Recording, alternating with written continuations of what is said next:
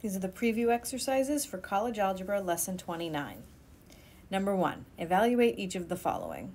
So part A says f of f inverse of x. So remember that f and f inverse are functions that undo each other.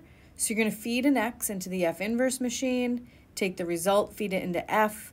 F will undo whatever f inverse did, so you'll get the x back. You get a round trip when you run a function machine and its inverse back to back. And the order doesn't matter. Okay, so here I'm running x through the f machine. I get some output y. I'm going to feed that into f inverse, and it will undo whatever f did and give me the x back. Number 2, what problem do you encounter when using the switch and solve strategy to find the inverse of f of x equals 2 to the x? So let's go ahead and try to do it. So the switch and solve strategy says make the f of x a y. Then you switch the x's and y's. Y's become x's, x's become y's. So we have x equals 2 to the y.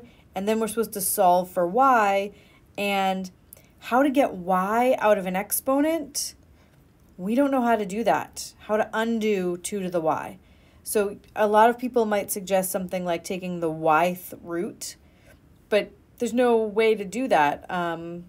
So I'm stuck here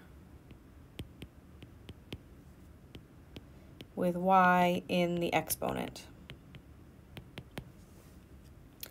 Number 3, 25 to what power gives 5?